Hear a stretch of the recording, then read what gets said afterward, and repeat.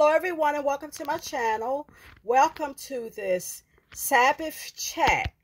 And so you know that we're doing the videos all together now. And so we have Terrific Tuesday, Tactful Thursday, and a Sabbath chat right here in this video. So don't go nowhere and try to stay to the end. And so you know I usually do, a couple songs. Okay, so here we go. We're going to be surprised as we come closer and closer in our relationship with God. We're going to be surprised in how well we're doing. So, okay, we have come this far by faith. Remember, there's a war going on for your soul. Don't be fooled. Jesus is the only name given among men whereby we can be saved. Choosing before it's too late. And so basically the reason how or why we've come so far, because we've leaned on the Lord. Remember, there's a war going on for your soul. Don't be fooled. Jesus is the only name given among men whereby we can be saved. So, okay, so basically in this Sabbath chat, I wanted to talk about, you may feel like, say perhaps like you stayed in your lifestyle too long. But however, I am here to tell you that what the Bible says, that all things work together for good of those that love God, and that is called according to his purpose. And so basically, what am I saying?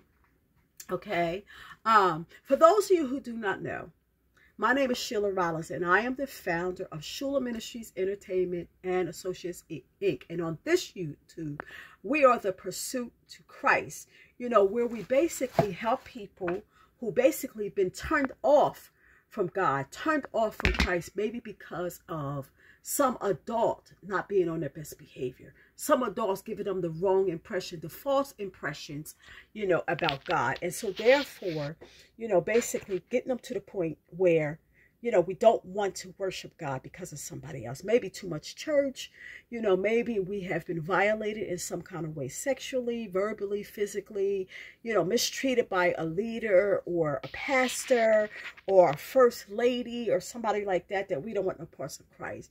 But however, this is the thing.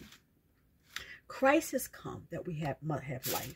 If we stay, our life stays the same, then we stay with Satan, who has come to kill, steal, and destroy from us, or destroy us, okay? But Christ has come that we might have life.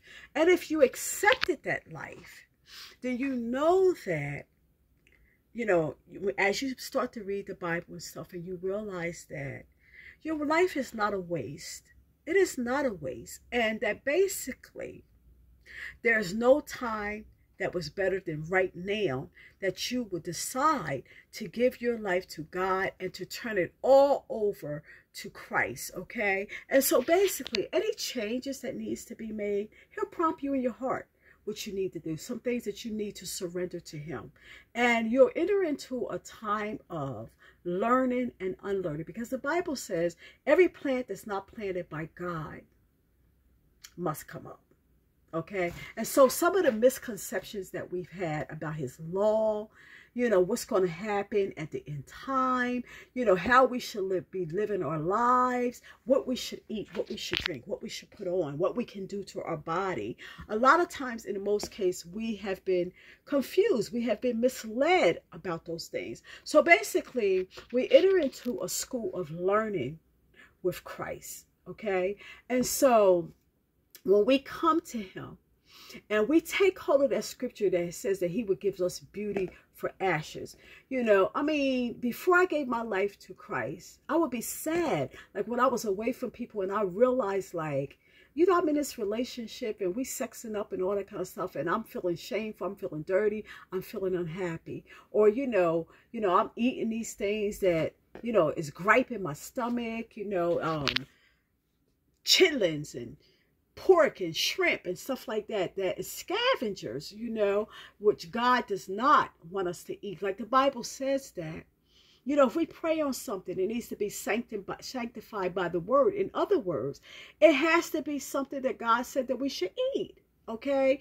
And while he allows us freedom of choice, he wants us to obey him. He says that he lays before us life and death, choose life, that it may be well, not just with us, but with her children also. And so basically, when we give, you know, our life to Christ, like if you went to church, if your parents took you to church too much, okay, you know, maybe they were in their life, they were so grateful to God, you know, for maybe pulling them up from the miry clay, and that they were so happy that they just wanted to be there every time the church doors was open, and they wanted their children to have a relationship with God, and so they had you there too. You know, or perhaps that maybe, you know, you were violated by a parent or violated by a leader or something like that. God can use all those things, because guess what? Satan don't stop his foolishness. So in other words, once God cleans us up, you know, makes us whole, heal us, you know, brings us into the truth, and we're practicing the things, we stand as a testimony for God that anybody that's going through like situations that we have, they can be overcomers as well. You know, God is not a respecter person. What he has done for me and you, he is willing to do for somebody else, including our children. You know, so basically, you know, nothing is wasted. I mean, everything. Case in point.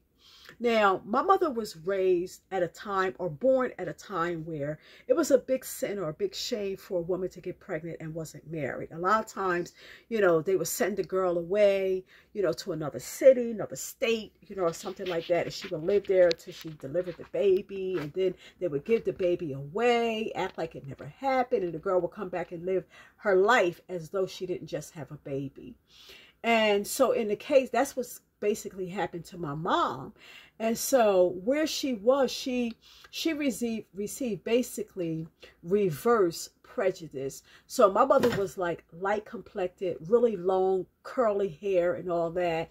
And so the people that she was with, like other family members in some cases, you know, was like really dark and stuff like that. And so they mistreated her and, you know, beat her, and, you know, for any old reason, things that she didn't do and all that kind of stuff. So basically, you know, that experience, now we're talking about basically things working out for our good. That experience taught my mom, like the village wasn't getting a hold of my mom's kids. And if they did, they wouldn't put their hands on us, okay? Because she didn't go for that. And I didn't either, incidentally. Especially not men putting their hands on girls. And so anyway, my mom had the ideal that, and I know this was a declaration with her, if I had me some children, ain't nobody gonna touch my children, and I'm gonna keep all of my children together no matter what. And as a result, and she had children, she had 9 of them, okay? I'm one of them. I'm right in the middle. I'm number 6. I'm the first oldest of the younger kids. But anyway, mom kept all of us together. Yeah, she was disciplined us. She whipped our butts when we needed it and stuff like that.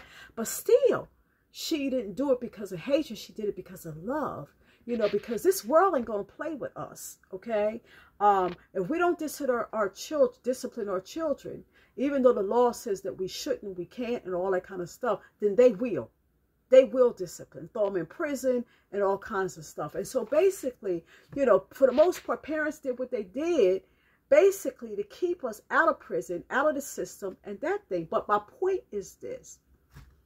The way things worked for my mother, because she was given away, she kept all of her children. And even though naysayers was like, Dosha, why are you having so many children? Every year, every other year, you having another baby, until she had 9. It didn't stop her. She still had kids. Even her mother, you know, don't have so many babies. Her brother, don't have so many babies. But she didn't listen to him. You know, she was the only girl with her 3 brothers, and she wanted some daughters, but she wanted some sons too. And she had 7 girls, okay? And so she was just as happy as she could be. Did we have everything we needed? No, nobody did, not even you, okay? I mean, because if we have everything we need, there's no reason to reach for God. So the whole idea of what we experience, you know, and what parents didn't do, you know, things that they showed us that wasn't right. Jesus is our example, not our parents, okay? Not our mother, not a teacher. And all. No, only Jesus is our example. It is only Jesus that God looked down from heaven in his own voice and said, this is my beloved son in whom I am well pleased. Here I am. It was only Jesus. No place else does that say that about anybody. So let us let our parents off the hook and forgive them. And, you know, not let it be an excuse for us not taking up a responsibility of ourselves and being our own parents. And let us see how well we do. We're not going to be perfect either. So like I said, let us take our parents off the hook. Let us, you know, ask God to help us to forgive, you know, and to move and to be able to let God use it to give glory to God. As you give it to God, ask him to come into it and to help you, you know, and like I said, well, to help us, because I'm in it too, you know, to help us so that he can give us beauty for ashes, like he said, you know, so that we can have the abundant life in spite of us. And then when we tell our story, people are going to say, did that really happen, or are they just lying? Okay, so that's basically all I have for you. Okay, so let us remember, there's a war going on for your soul. Jesus is the only name given among men whereby we can be saved. Choose him before it's too late. I love you. I'll see you in the next YouTube. Remember to subscribe, comment, share, like. If you haven't already, encourage subscription. You know, do all those good things for me. I love you. Check out my other YouTube, okay? Shula Ministries, Overcomers Anonymous. Check that out too as well. I love you. See you in the next YouTube.